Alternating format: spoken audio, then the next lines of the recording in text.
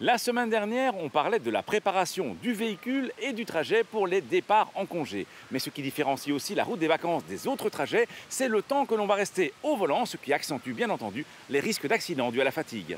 Sur nos routes, la somnolence au volant est responsable d'1 accident mortel sur 6 et même 1/4 des accidents sur les autoroutes. C'est un problème de sécurité routière important qui peut être comparable à l'alcool au volant et donc qu'il ne faut pas sous-estimer. En Wallonie, 1 Wallon sur 20 a déjà eu ou a failli avoir un accident parce qu'il était somnolent au volant. Et on voit que la majorité des conducteurs qui se sont déjà sentis somnolents au volant se souviennent l'avoir été lors d'un trajet de vacances. Ce n'est pas étonnant, plus le trajet est long, plus le risque de s'endormir au volant est important. Alors nous avons lancé une campagne pour attirer l'attention des automobilistes à la veille des vacances sur l'importance de faire des pauses pendant le trajet. Donc vraiment s'arrêter dès les premiers signes de fatigue. Sur la route des vacances, on est déjà en vacances et donc il ne faut vraiment pas hésiter à faire des pauses pour avoir un trajet en toute sécurité.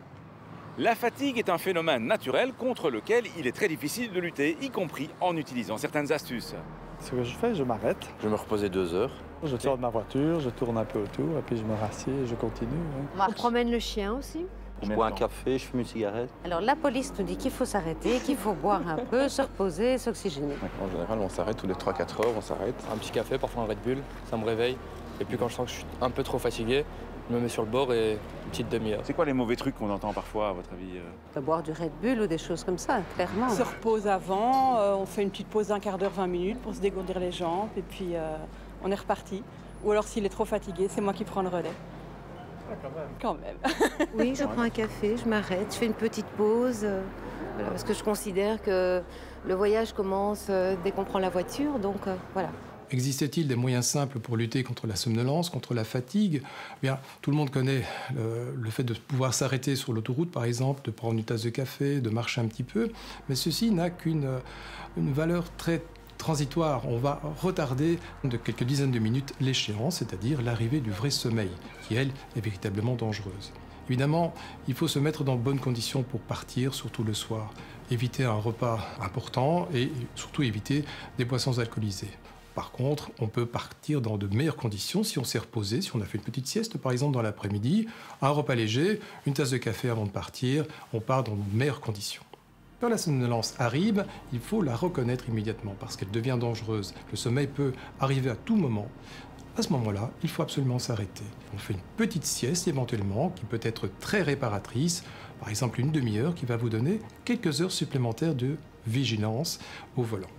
Attention également à notre horloge biologique qui nous impose entre 2h et 4h de l'après-midi et entre 2h et 4h du matin, plus ou moins, une période pendant laquelle nous sommes beaucoup moins vigilants. Donc le sommeil est favorisé, ce qui est bien sûr plus dangereux.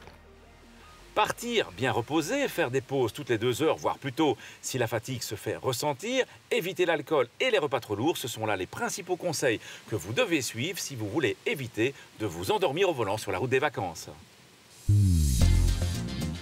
Comment un cycliste doit-il annoncer son arrivée à un piéton qui circule sur une piste cyclable ou sur un chemin partagé?